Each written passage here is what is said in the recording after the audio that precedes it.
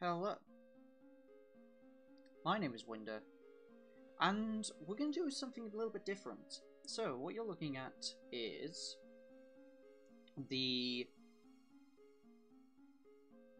we're looking at the replays for some of the matches that happened this week in the UBL. One thing I kind of wanted to do is, so not all the matches are going to be featured on someone's YouTube channel, but this is kind of a cool, interesting league, so I kind of wanted to do it myself. So any matches that I thought, you know what, this isn't going to get any visual attention, or we can have a look at replays for, we will do. So I haven't seen this match. I actually wanted to do one of these before. I've actually one of the players on the screen, Turnips, aka a Fat Rat, one of the coaches, was actually in one of the matches I wanted to look at, but turns out one of the other coaches is actually doing a live commentary for that match as well, so I didn't want to take away from that. But I thought if no one's going to do some of the other matches, we can have a look. So here we are. So we've got a couple games here. I'm going to do these for like as many as I can. And yeah, just because I like talking about Pokemon, so yeah. Here we go. So we have Turnips, aka a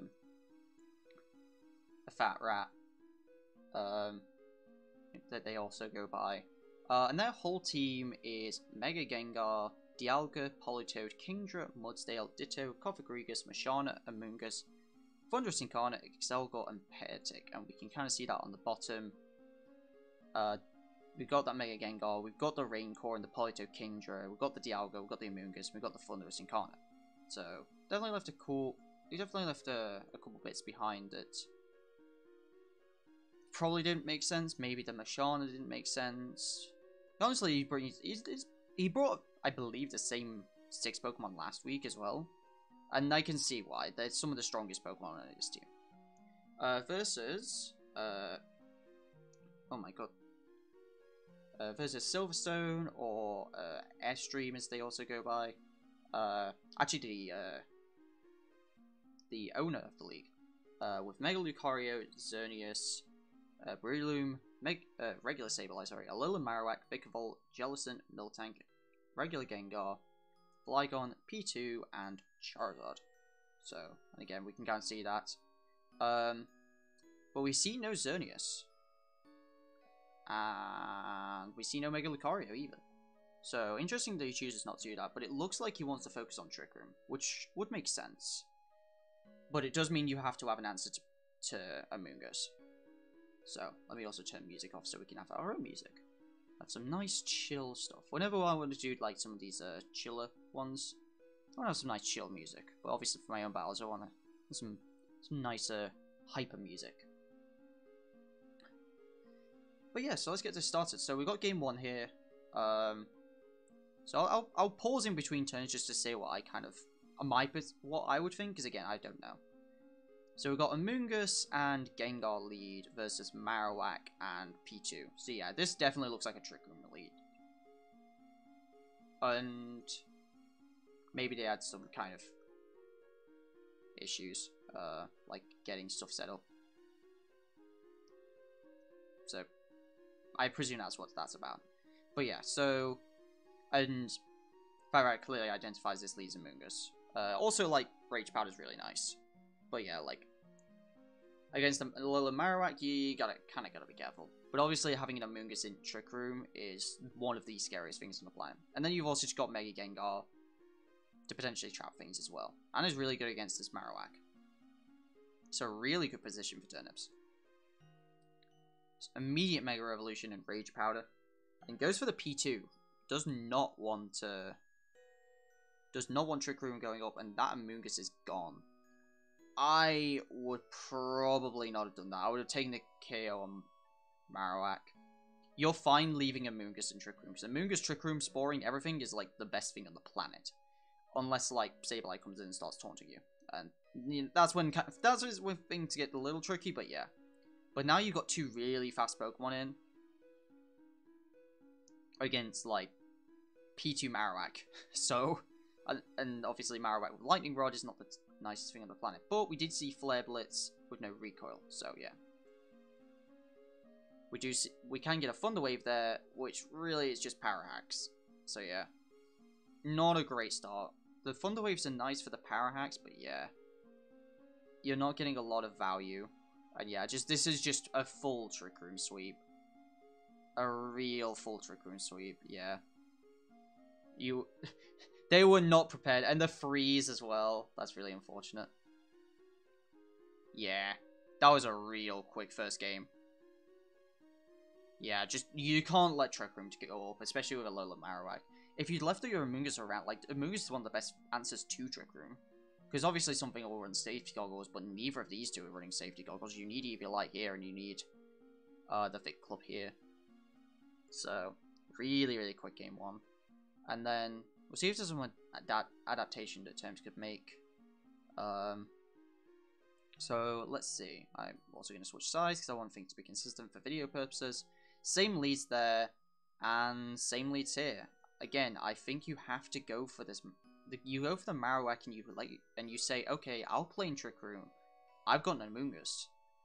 I don't know if I would have brought Thunderous in the back. If you think Trick Room will go up and you want to play in it, you probably want, like, Politoed then. You want some bulkier Pokemon. Because slowing things down doesn't really matter when Trick Room goes up. So yeah, Megas immediately again. I don't see a reason not to. And the Marowak goes down immediately this time. And Spore the P2, so no Trick Room going up this time. Sableye comes in, Rage Powder, and taunted immediately. That makes sense. And yeah, just going for the Sableye and trying to kind of go for the win condition of all my friends are dead. So this is already a really, really good start. The Wake Up happens and Trick Room goes up, and that's really bad. While you're taunted and Trick Room is up, that's horrible. And if this thing has goggles, you are in a world of hurt. You have to get this Amoonguss out of here so you can bring it back in once something dies and start just sporing things. Presumably the Vikavolt, because that's the most threatening thing on the field here. But protect Gengar, calls it right, and just Sludge Bombs the P2. It's not enough damage. You need, like, really, this Amoonguss can't stay in here. It's not doing enough while it's taunted. Polito does come out, so I like the adaptation here. Like, you see Trick Room, and you realize Thunderous isn't going to do anything in Trick Room. Takes a T-Ball. That hurts. It's a crit, sure, but even still. Polito's usually a little bulky than that. And the freeze again. Double freeze, dude. That's so unlucky. That's really unlucky. And Thunderous comes again, so Dialga's left. I would have said to leave Thunderous, personally. If you had Volt Absorb, sure, but yeah. From what I was reading in chat, this is a Specs Vikavolt. And Specs Vikavolt in Trick Room. Yeah, that's not nice for anyone. This thing's kind of just popping off at this point, and Vikavolt just tears things to shreds in Trick Room. Especially with a choice. Gengar doesn't even have to pick up the KO. I think Sludge Bomb might have. So yeah, that was a rough one for Turnips. That's what happens when you're not prepared for Trick Room. It really is.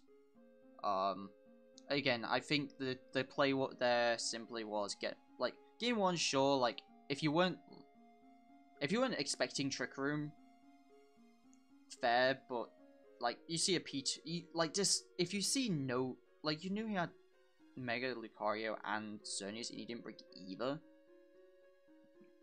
Like, there's nothing on his team that's, like, the fastest thing on his team, I think, is genuinely, like, Breloom. He went hard Trick Room.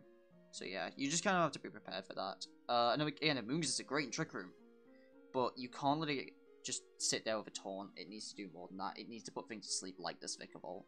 That's what Amoonguss is really, really good for. And if you also were able to Rage Powder away Thunderbolts, really helps. But obviously, great play on Silver's or Airstream's part. Just realized that, like, against Rain, like, you knew there was Rain, like, your naturally fast Pokemon are good, sure, but I don't believe they have much, if any, speed control realistically, other than Trick Room. There's maybe like Tailwind Charizard. I can't remember if it gets Tailwind. Maybe Tailwind Flygon. Can't remember if it gets it. Don't believe either do. So there's no real speed control. You really want to focus on Trick Room, and they chose to do that, and it worked out in their favor. So really well played on their part. And I do believe that will be it for this video. So let me know if you enjoyed these. I actually plan on making a second one right after this. But yeah, do all that good YouTube stuff and leave likes and subscribe for more. Yay! I'm really bad at YouTube stuff, so I'm just gonna leave you guys to it. And have a nice day.